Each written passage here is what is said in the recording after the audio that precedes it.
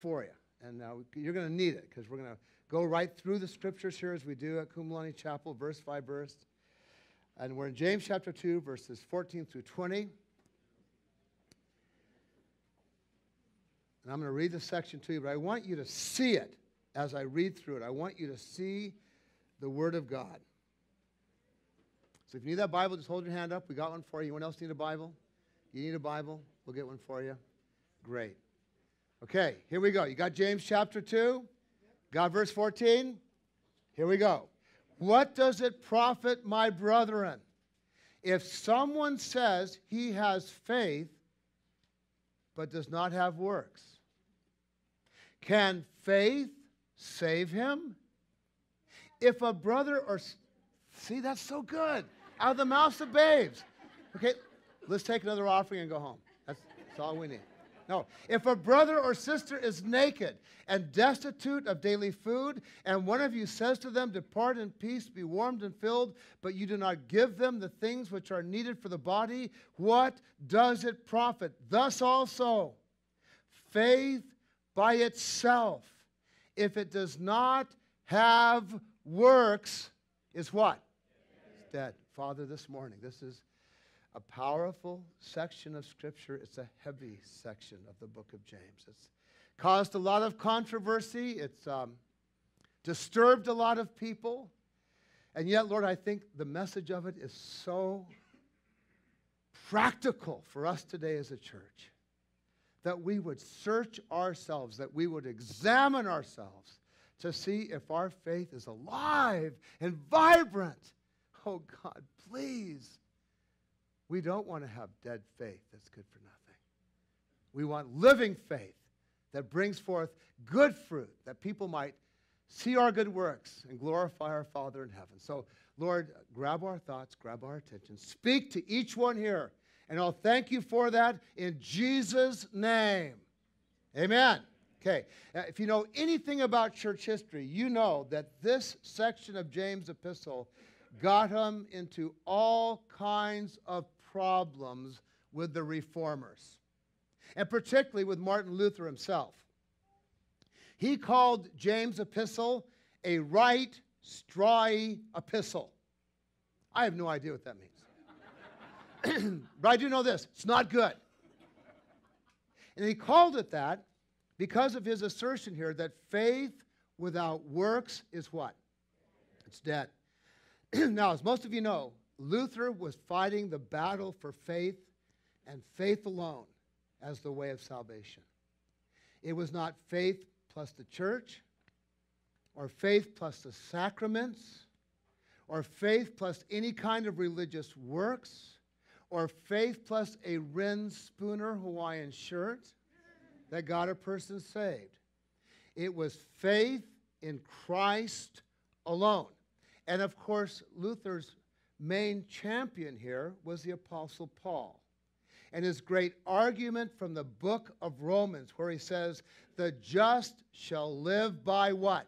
Faith. And those who are justified by faith and faith alone will have peace with God. Now, Paul went on to expand upon this thought in the book of Ephesians when he said this, for by grace you have been saved through faith, and that not of yourself, it is the gift of God, not of works, lest anyone should boast. See, in this, Luther was absolutely correct. It is faith in Christ and his finished work alone that saves a person, period.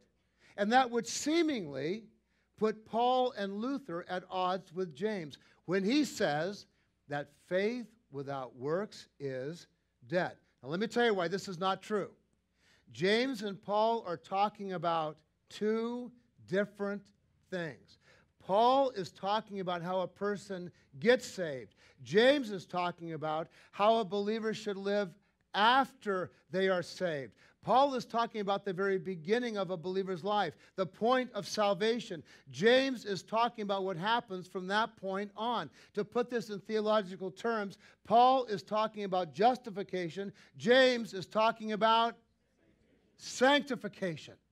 So James' whole thrust here is not how does a person get saved, but how does a saved person live? And that's not just his thrust in this section. That's his thrust throughout this whole book. He wants us to examine ourselves to see if we are truly saved. And you see, folks, this is really good. This is something that we should be doing. It was Socrates who said, an unexamined life is not worth living. That's true. Not just for everyone, but it's particularly true for the believer. Paul said the same thing in 1 Corinthians 11. He was talking about taking communion. He said, before you do, examine yourself to see if you are in the faith. David put it this way in Psalm 139, search me, O God, and know my heart. Test me and know my anxious thoughts. See if there is any wicked way in me and lead me in the way everlasting. You see, David was not going to let his life go unexamined. In his epistle, James is doing the same thing. He's forcing us to examine ourselves to see if we're living out our salvation. And particularly in our text today, he wants us to examine the nature of our faith. He wants us to see if our faith is active, living, vibrant, or if it's dead and useless. And folks, I got to tell you straight up, this takes guts. It's not easy to examine our faith, our salvation, to see if it's real. Far easier to rattle off some Christian talking points that relate to salvation, or to point to our church upbringing or our church affiliation, or to talk about our conversion experience. I was saved at Billy Graham event. I was saved at Harvard Crusade. I was saved in the tent with Chuck Smith, which is what most of us want to do. But James is forcing us here to prove our faith, not by what happened in the past, but by how we're living right now. He's asking for current examples of a vibrant, living faith. And let me cut to the chase here.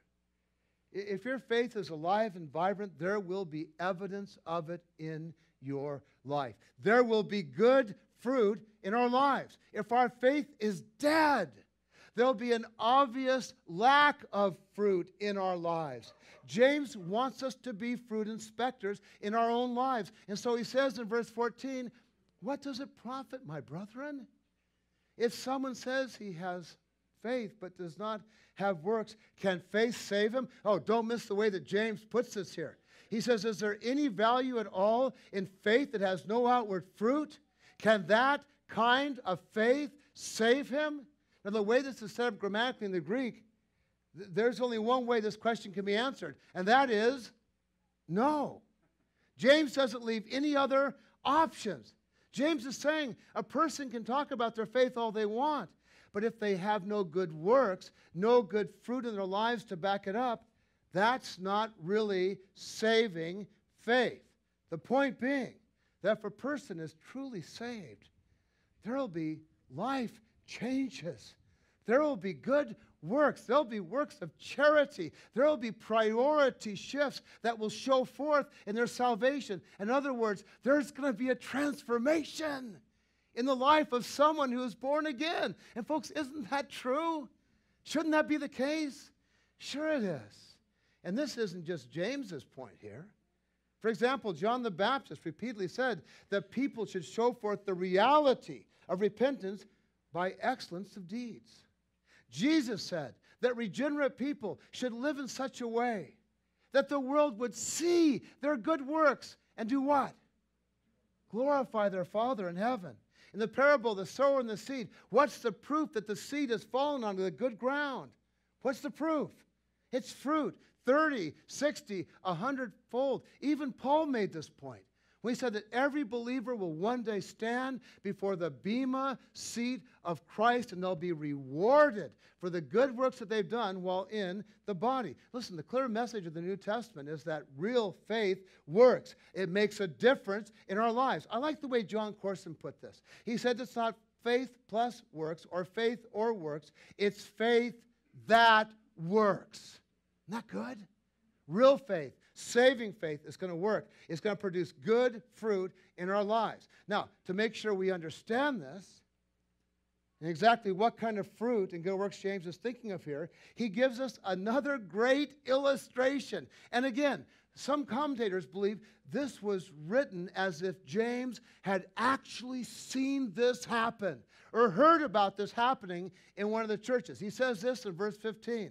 If a brother or sister is naked and destitute of daily food, and one of you says to them, depart in peace, be warmed and filled, but you do not give them the things which are needed for the body, what does it profit? Now, that doesn't require much commentary, does it? I'm going to give it to you anyway. The scene here is of another church service. Church is over. Everyone's out fellowshipping, drinking coffee, throwing down donuts, eating some of Kirk Hunt's chili and rice. They're out there having a grand time. And here's this person. And yes, they're a brother or sister. Did you notice that? We've worshiped together. We've heard the word of God together. Now, maybe someone's even given them a donut and a cup of coffee or some chili and rice. And they're eating now, but now it's time to leave. Everyone's beginning to drift away. And oh yeah, you know they have food now, but if they're going to eat again tonight, they need to go down to Lahaina, to the Salvation Army. And you realize that their clothes are dirty because they're the clothes that they sleep in. You realize even though it's summer and it's warm now, there's still raining up here, and those clothes aren't going to keep them cozy and warm. But you rationalize it by thinking, well, maybe they could hit the thrift store on the way down, or maybe they have some other clothes hidden in the bushes along the way somewhere. And so when you leave, you say to them, hey, God bless you. Great to be with this morning. Great worship with you. See you next week. Hey, brother, be warmed. Be filled. And you go your way without providing any of the things that you know that they need. James says that kind of faith is not just useless, it's what? It's dead. Folks, you've got to get this. I have got to get this. There's a faith that we can have. It looks good. It sounds good. It does the right religious things. But it's dead. How do we know it's dead? Because it doesn't respond to the voice of the Spirit. It isn't moved by the heart of God. It has no desire or capacity to walk in the good works that Jesus has set before us every day. And folks, that's the point here. What we have in this illustration, it's a divine appointment. It's a divine opportunity to be about your Father's business. He dropped it right in front of you. I mean, you could pay for this person. You could lay hands on them and pray for their needs. That would be wonderful. You could give them a little money. You could bring that person to your house for dinner. You could bring some food down to them to where you know that they hang out. You could take them by savers and make sure they have some good clothes. I mean, by doing any of those things, you'd show forth the love of God. You'd show forth the mercy and the grace of God. You'd extend the hand of fellowship in a very powerful way. But you don't. And you don't because your faith is dead to all these things. And because your faith is dead, you can walk away from a brother or sister who is in need, and you cannot feel a thing. Folks, dead people have no feeling, no conscience. They're dead. And folks, if your faith is dead, you're not born again, is what James is saying. You're not saved. If your faith doesn't respond to the voice of the Spirit, or to the heart of God, or to the good works that Jesus has before us, it's not saving faith. It's just that simple. Now, you might think you're saved. You might have prayed the prayer, maybe even at a Billy Graham crusade. But the reality is, you're not saved. The fruit of salvation is just not there. So James is saying, examine yourself. If you were presented with this opportunity, and all of us have, how would you respond? Would your actions prove that your faith was alive and vibrant? Or would your actions prove that your faith really is dead? Folks, that's a good question. It's a hard question. It's a question I've been wrestling with myself all week long. How do I respond?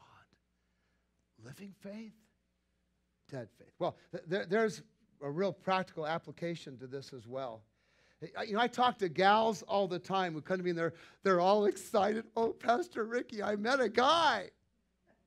They love to tell their pastor that, My first question to them is, well, is this guy a believer? Is he born again? Oh, Pastor, he is.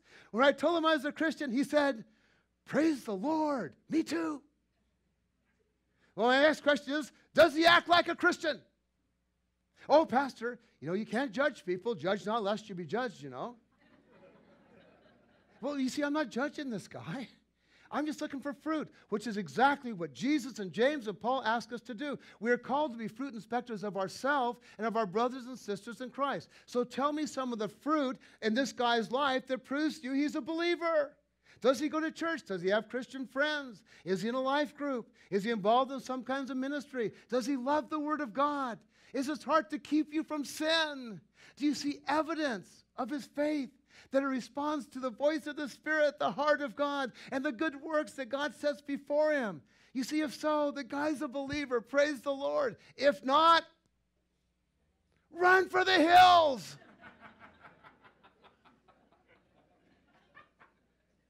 That's a prophetic word for some of you gals here this morning. Run for the hills. He's going to rip you off. See, you have every right to check people out to see if their faith is living and vibrant or if it's dead. We are to examine ourselves. We are to examine those around us. We don't want dead faith. Now, I love what James does next here. It's like he anticipates the argument that's going to come back from this. And so he says in verse 18, but some will say, oh, well, I have faith and you have deeds. James says, show me your faith without deeds, and I'll show you my faith by what I do. See, James is anticipating kind of a laissez-faire response here. Faith works. You like one, I like the other. Who cares? It's kind of an I'm okay, you're okay kind of deal. Your emphasis in your life is on faith. Mine is on works, but we're all going to get to heaven. But James fires back. Show me your faith without works. I'll show you my faith. How? By my works. Folks, this is the great argument. Is there any way to demonstrate faith without works? Church, think about this. You can talk about your faith, but is there any way to actually prove that you have faith in Jesus Christ without pointing to what you do or what you don't do? I don't think so. And James doesn't think so. So James says, you can talk about your faith all you want. I'll prove my faith by what I do, which is exactly what Jesus said that we should be doing at the end of the Sermon on the Mount. Jesus says, here's the way you'll be able to identify the true believer. You will know them by their, see what it says? That's a little slow. It's coming. You shall know them by their fruit. Do men gather grapes from thorn bushes or figs from thistles? Even so, every good tree bears good fruit, but bad trees bear bad fruit. A good tree cannot bear good fruit, nor can a bad tree bear good fruit. Every tree that does not bear good fruit is cut down and thrown into the fire. Therefore, by their fruit you will know them. Not everyone who says to me, Lord, Lord, shall enter the kingdom of heaven, but he who does the will of my Father in heaven. So Jesus says you'll know that there are people of faith by the fruit you see in their lives. If they're born again, they'll produce good fruit. If they're not born again, they will not. We need to be fruit inspectors. Now, the point being in all this is that we just can't discount this discussion of faith and works. We can't brush it aside. It's something we can't just take or leave. We need to examine ourselves and see, am I in the faith? Which brings up another argument, which is the argument of orthodoxy as the measure of our faith. You see, the man who has no works to back up his faith might come back at James and say something like this. Well, you want to see proof of my faith apart from works? Here it is. It's my orthodoxy. I may not have a bunch of good works in my life, but I believe the right things and I defend the right things, so I know I'm saved. We had an interesting discussion of our life groups. A gal spoke up and said, when we were young, and at one point we were young, it was good. But when we were young, it was all about what we did for the Lord. We were so excited. So excited that we were saved. And we just couldn't stop talking about it and going out, proclaiming who he was. Mission trips. We wanted to go. We wanted to do it. And that's one of the things I love about the young people in our church today. Think about the Great Commission team, the GCT, the effort they put into evangelism in our community. It's wonderful. The mantra of young people today is, don't tell me how I can give. Tell me what I can do. I love that. And because of that, we're seeing young people touch our community and touch our world. It's great. But as you get older, it becomes less and less about what you do and more about what you believe. We believe the right things. We're totally orthodox in our faith. We can sniff out false teaching and doctrine a mile away, and we're not afraid to take it on. And so we think that our faith is proven by our orthodoxy. And that gives us a pass on the good works that God wants us to do. And so your good work now becomes coming to church to critique the pastor. To make sure he's right on or not, right? Now, what James is going to tell us here is that orthodoxy is not a good proof of our faith. And here's why. Look at verse 19 in your Bibles. You believe that there is one God. You do well. But even the demons believe, and they tremble. Now, is James going for a little shock value here? Well, sure he is, but he's right on in doing it. Remember the context here. He's talking to Jewish believers. And they believed that what set them apart from all other people group was that they knew that the Lord, their God, was one God. Every day they would say the great Shema, "Hear, O Israel, the Lord our God is" what? One God, Deuteronomy 6. They took great pride in their orthodoxy in this manner. But James comes right back and says, hey, you believe that God is one? That's great. But the demons believe that too, and they tremble. In other words, the demons are perhaps a little more orthodox even than you. And you know that that faith doesn't save them. And it doesn't. Now, I know what some of you are thinking. You're thinking, oh, James is just kidding here, right? The demons don't really believe that God is one. They don't care about these things. They're not interested in these things. Oh, the answer is that the demons, those fallen angels who are here on earth tormenting and tempting believers, those unclean spirits who are keeping the unsaved locked up in chains of unbelief, are way more orthodox than most people in our congregation today. Do they know and understand the nature and power of God? Oh, folks, you bet they do. They've seen God face to face. They were there when God spoke the universe into being. Do they understand the redeeming work of Jesus Christ on the cross? They watched from the spiritual realm as the wrath and judgment of God came upon Jesus Christ for the sins of the world. They witnessed with their own eyes that the power of death could not hold him down. Oh, they know exactly what Jesus accomplished on the cross. Do they believe in hell? Oh, you bet they do. They know the lake of fire was created just for them. Do they believe in the final judgment? Again, they know their leader, Satan, has already been judged, and theirs is coming. Do they believe that Jesus Christ is coming back again? They're counting down the days, because when he does, their time is over. Now see, we kind of understand the nature and power of God. We kind of understand the salvation that Jesus purchased on the cross. We're pretty sure there's a hell, a lake of fire, and a final judgment. We're pretty convinced that Jesus will come back at some point. All these things do impact our lives to a certain degree. But folks, when the demons think about these things, they tremble.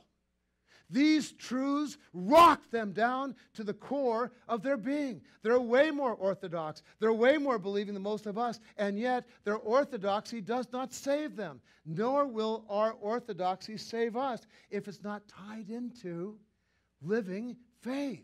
Listen, I've met people, they know the Bible inside and out, better than I ever will. They can tell you the difference between Calvinism, Arminianism. They could defend both sides of eternal security and the believer's ability to lose their salvation. They can draw lessons from church history that would blow your mind, and yet they are as lost as all get out. They have no relationship with God at all, and yet they believe their orthodoxy, their much learning, is going to save them. It won't, just like it won't save the demons, just like it won't save us. See, saving faith has nothing to do with going to the right church, carrying the right Bible, knowing the right creeds, believing the right doctrine. It has everything to do with living, vibrant faith that heeds the voice of the Spirit that responds to the heart of God, that has that desire to walk in the good works that Jesus sets before you every day. See, that's why we at Kumulani Chapel do things like Harvest America and Camp Kumulani and our Thanksgiving outreach. I mean, we want to teach the Word. We want you to know the Word. But more than that, we want to give you a place to put your faith into action. And these are opportunities for you to exercise your faith. I mean, Harvest America in a couple weeks, that little prayer thing. See, we're giving you a chance to stretch your faith, to exercise your faith. And we're going to keep doing it.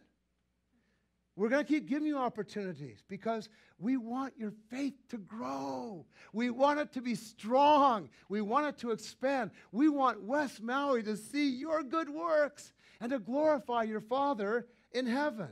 Now, not that we don't get criticized for doing this and all the stuff that we do. I had a guy tell me that Kumulani Chapel, all we're about here is programs. He didn't want to be another worker bee that helped us pull off those programs. So he goes to another church. And that's true. We do have a program here. Did you know that? Here it is. We want to see people on our island and our world come to know Jesus Christ as their Lord and Savior. We want to see those people discipled in Christ. We want to see them sent out so they can impact their world for Jesus. Now, does it take people to pull off that program? Oh, yeah, it does. Is it hard work to pull off that program? Yes, it is. But is it what we're supposed to be doing? Folks, I believe it is. I believe it lines exactly up with what James is saying here. We are demonstrating our faith by the good works that we're doing. Now, when I was in Santa Barbara, I had another guy come up to me. He introduced himself to me, and he said he was from another church in Santa Barbara, and he said, you guys are the doing church, and we are the being church. I said, wow, really? He said, yeah, and we really appreciate what you guys do and all you're doing, but we think that being is just as important, and I'm really happy to be part of the being church. Now, I understand what this guy is saying. Religious works are no substitute for a real relationship with God. But the message of James here is that a real relationship with God will always result in doing. It's never one or the other. The one flows out of the other. Again, back to John Corson. It's not faith plus works or faith or works. It's faith that works. Vibrant, saving faith is going to produce good fruit. 30, 60, 100-fold. So as you examine yourself today, and remember, an unexamined life is not worth living. So as you examine yourself today, is there fruit in your life? Are there good things flowing from your life because you've been born again? Does your faith heed the voice of the Spirit? Does it respond to the heart of God? Does it have a desire to walk in the good works that Jesus has set before you every day? The good news is that for so many of you, it does. It does. And I love it. I love the fruit that I see in our church right now. I love it. It's exciting to see. If you don't see that good fruit in your life, folks, it can change right here this morning. You can leave from here being one who says, God, I am going to heed your voice. I'm going to follow the heart of God. I'm going to take advantage of those divine opportunities you put before me. So, Father, now as we head towards communion, Lord, it's a very challenging section of Scripture. This is not for the faint of heart. Lord, this is for those that they want to go deeper with you, God.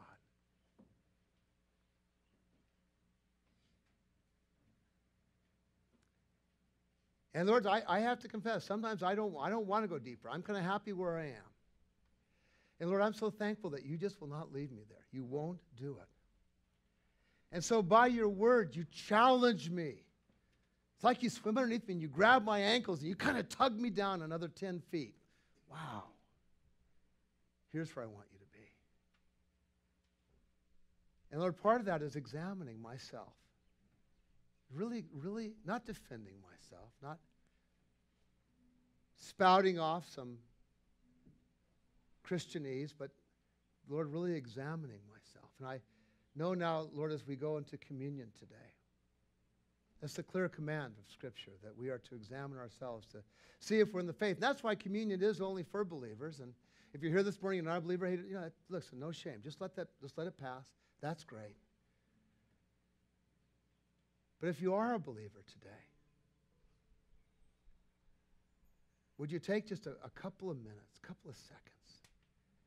Will you examine yourself and say, God, is my faith as living and active as you want it to be?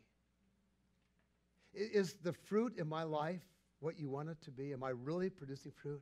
Is there really transformation going on inside of me? And then, Lord, if we really want to go deep, we say, but Lord, is there more you want to do? Can my faith be more active? Can there be more fruit? Lord, lead me into that. So, Father, I thank you that this time of communion is so personal, it's so powerful. So as we do take communion, Lord, speak now to each one. Just, Lord, you and them. You and them. As they hold those elements, Jesus, you come. You speak to them. In Jesus' name, amen. The ushers are going to come forward now. We're going to pass out the elements. You're going to hold on to them because my good friend Lance Ralston, pastor of Calvary Chapel from Oxnard, is going to come up and actually lead us in communion this morning. So hold on to the elements, and we're going to take them together. So, men, would you go ahead? And let's worship while those elements are being passed.